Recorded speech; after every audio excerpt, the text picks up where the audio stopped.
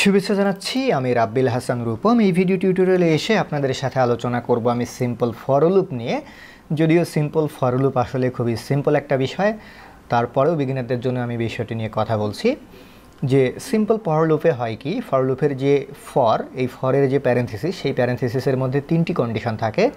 প্রথম কন্ডিশন হচ্ছে যে লুপটি কোথা থেকে শুরু হবে, দ্বিতীয় কন্ডিশন হচ্ছে লুপটি কতক্ষণ পর্যন্ত চলবে, এবং তৃতীয় কন্ডিশন হচ্ছে লুপটি কত কত করে বাড়বে।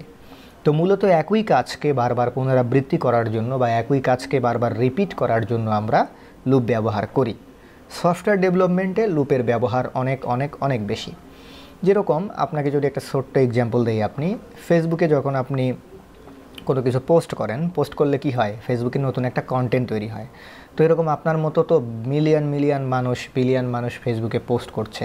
তো যতবার পোস্ট করছে ততবার কি হচ্ছে, নতুন একটা কন্টেন্ট তৈরি হচ্ছে।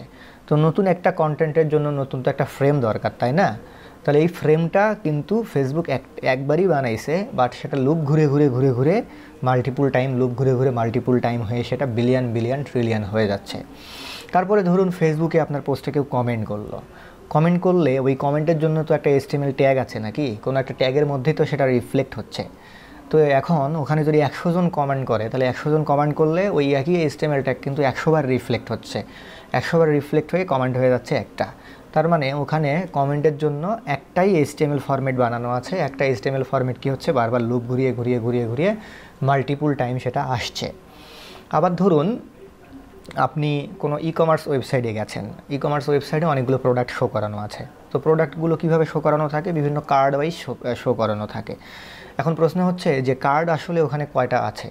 কার্ড ওখানে একটাই বানানো আছে, একটা কার্ডই বারবার লুপ ঘুরে ঘুরে অনেকগুলো হয়ে যাচ্ছে। আমি যদি এটার একটা সিম্পল উদাহরণ আপনাকে দেই, তাহলে ধরুন আমার যে রিয়াক্টের ওয়েবসাইট react.rabbil.com, এখানে আমি একটা উদাহরণ দেওয়ার জন্য জাস্ট এখানে নিয়ে আসছি যে লুপ আসলে কতটা প্রয়োজনীয় জিনিস। ধরুন আপনি এখানে ফ্রি ক্লাস নামে যে অপশন আছে সেই অপশনে গেছেন। তো এখানে ফ্রি ক্লাস খেয়াল করে দেখুন কতগুলো শো করছে। এখানে ফ্রি ক্লাস শো করছে 60টি।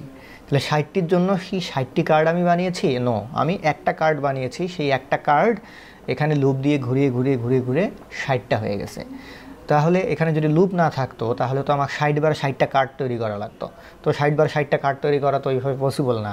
আমি যদি এখন এখানে 1000 কন্টেন্ট আপলোড করি, তাহলে কি আমি 1000 বার কার্ড বানাবো? তো এরকম সফটওয়্যারের ক্ষেত্রে প্রত্যেকটা জায়গাতেই ধরুন আপনি একটা ডাটা টেবিল বানাবেন, সেই ডাটা টেবিলে আপনি চাচ্ছেন যে সব সময় ডাটা অ্যাড করবেন। তাহলে যতবার আপনি টেবিলে ডাটা অ্যাড করবেন ততবার কি নতুন নতুন রো তৈরি করবেন আপনি? নো, ওই রোয়ের মধ্যে আপনি একটা লুপ চালিয়ে রাখবেন। যত নতুন নতুন ডাটা আসবে লুপ ততবার ঘুরবে, ঘুরে ঘুরে ঘুরে ঘুরে ততগুলো লুপ তৈরি হবে। তো সফটওয়্যার ডেভেলপমেন্টে আসলে লুপের গুরুত্ব অপরিসীম। আমি বলে বোঝাতে পারবো না যে সফটওয়্যার ডেভেলপমেন্টের লুপ মানে কি, লুপ মানে বিশাল কিছু। তো আমরা যারা একদম বিগিনার আছি তারা মনে করি ধুর লুপ দিয়ে কি হবে, লুপ দিয়ে তো এই যে খালি যোগ করে বিয়োগ করে, হ্যাঁ সমষ্টি করে, 1 2 3 4 প্রিন্ট করে, এটা দিয়ে কি হবে? আসলে এটা সফটওয়্যার ডেভেলপমেন্টে এই লুপ হচ্ছে মানে কি বলবো, বিশাল একটা ভূমিকা পালন করে। মাদার মানে সফটওয়্যারের মেইন কোর ফাংশনালিটির মধ্যে লুপ, লুপের মধ্যে লুপ, তার মধ্যে লুপ, নেস্টিং লুপ, লুপ সংক্রান্ত অনেক জটিলতা আছে। এ কারণে লুপ বেশি বেশি প্র্যাকটিস করতে হবে। আচ্ছা যাই হোক, এখন আসল কথায় আসি যে ফর লুপের মধ্যে প্রথম কন্ডিশন হচ্ছে লুপ কোথা থেকে শুরু হবে, দ্বিতীয় কন্ডিশন হচ্ছে লুপ কোথায় গিয়ে শেষ হবে, তৃতীয় কন্ডিশন হচ্ছে লুপ কত করে বাড়বে। মূলত এই তিনটা কন্ডিশন নিয়েই সিম্পল ফর লুপ হয়। তো আসুন সিম্পল ফর লুপ এখানে প্র্যাকটিস করা যাক। সিম্পল ফর লুপ এখানে প্র্যাকটিস করা যাক। আমি এখানে কি করব, নতুন একটা ভেরিয়েবল নিয়ে নিলাম আই। এখন এই যে আই ভেরিয়েবল, এই আই ভেরিয়েবল মানে কিন্তু শুধুমাত্র আই ভেরিয়েবল নয়, আই ভেরিয়েবল মানে হচ্ছে আইট্রেশন, আই ফর আইট্রেশন। আমি আবার বলছি আই ফর আইট্রেশন। আইট্রেশন করে কি, এই যে লুপ কোথা থেকে শুরু হবে, কোথায় গিয়ে শেষ হবে, কত করে বাড়বে, এই যে ভ্যালুগুলো আছে সেই ভ্যালুগুলোকে রিপ্রেজেন্ট করে হচ্ছে আইট্রেশন ভেরিয়েবল। এ কারণে কিন্তু সবসময় আমরা এখানে আই লিখি। এখানে আই না লিখে অন্য কিছু লিখলেও হবে, বাট লুপ যে ঘোরে, লুপের এই ঘোরাঘুরির বিষয়টাকে বলা হয় আইট্রেশন। এ কারণে কিন্তু এখানে ভেরিয়েবল হিসাবে আমরা সবসময় আই ব্যবহার করি। তাছাড়া কিন্তু এখানে আই ব্যবহার করার আর কোনো যুক্তি নেই। তো আমি এখানে আই দিয়ে দিলাম। দেন আমি এবার করছি কি, এখানে একটা সিম্পল ফর লুপ নিয়ে নিচ্ছি এবং আমি এখানে বলে দিলাম যে লুপ আমার শুরু হবে কোথায় থেকে, 0 থেকে।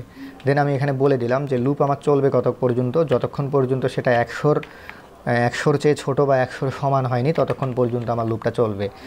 দেন লুপ কত করে বাড়বে আমি বলে দিলাম যে লুপ হচ্ছে এখানে এক এক করে বাড়বে।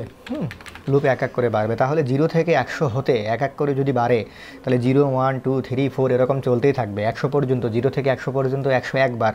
তার মানে এই যে লুপের বডি, এই বডির ভিতরে যদি কোনো জিনিস আমরা রাখি তাহলে ওই একই কাজ 101 বার রিপিট হবে। সাপোজ আমি এখানে লুপের মধ্যে রেখে দিলাম, এখানে লুপের মধ্যে আমি কনসোল লক করে দিলাম যে হচ্ছে, এখানে কনসোলে লক করে দিলাম আমি হচ্ছে বাংলাদেশ। তাহলে কি হবে, এখানে আমি বলে দিলাম আল্লাহ আল্লাহ। ওকে, তাহলে আল্লাহ শব্দটা এখানে কি হবে, ঘুরে ঘুরে 100 বার প্রিন্ট হবে আমার, বা কনসোল লগে আমার 100 বার আসবে। ওকে, তো আমি এটাকে টার্মিনাল থেকে রান করে দিচ্ছি, নোড main.js। তাহলে খেয়াল করে দেখুন আল্লাহ আল্লাহ আল্লাহ এভাবে ঘুরে ঘুরে কতবার হলো, 100 বার হয়ে গেল। তো লুপের ব্যবহারটা আশা করি আপনারা বুঝতে পেরেছেন। এখন যদি আমি এখানে করি যে হচ্ছে আমি লুপ i = বলে দিলাম হচ্ছে i+10, তাহলে লুপ যখন ঘুরবে তখন ঘুরে 0 থেকে একবার 10-এ যাবে, 10, 20, 30, 40 এভাবে তখন ঘুরতে থাকবে। আমি এখানে দিয়ে দিলাম i+30 দিলে লুপ আমার কতবার ঘুরবে দেখা যাক। তাহলে এটাকে আমি রান করছি এটাকে আমি node main.js, দেন হিট ইন্টার। তাহলে খেয়াল করে দেখুন 0 থেকে 30 পর্যন্ত লুপ এখানে 3 বার ঘুরছে। 0-তে একবার ঘুরছে, 30-তে একবার ঘুরছে, 60-তে একবার ঘুরছে, না তারপর 90-তে একবার ঘুরছে। এই কারণে এখানে আল্লাহ প্রিন্ট হলো কয়বার, আমার 4 বার। তার মানে লুপের এটা হচ্ছে শুরু, এটা হচ্ছে কতক্ষণ পর্যন্ত সে চলবে বা কত পাক সে ঘুরবে, আর পাক ঘোরার সময় সে কত স্টেপ পর পাক ঘুরবে, এটা হচ্ছে কন্ডিশনটা। ওকে, তো আশা করি সিম্পল লুপটা আপনারা বুঝতে পেরেছেন। তবে সিম্পল লুপে ব্যবহার করা হয়, তবে সিম্পল লুপ ছাড়াও ECMAScript আরও বেশ কিছু লুপ আছে। পরবর্তী ভিডিও টিউটোরিয়ালগুলোতে আমরা সেগুলো জানতে থাকবো। আশা করি বুঝতে পেরেছেন। ধন্যবাদ সবাইকে।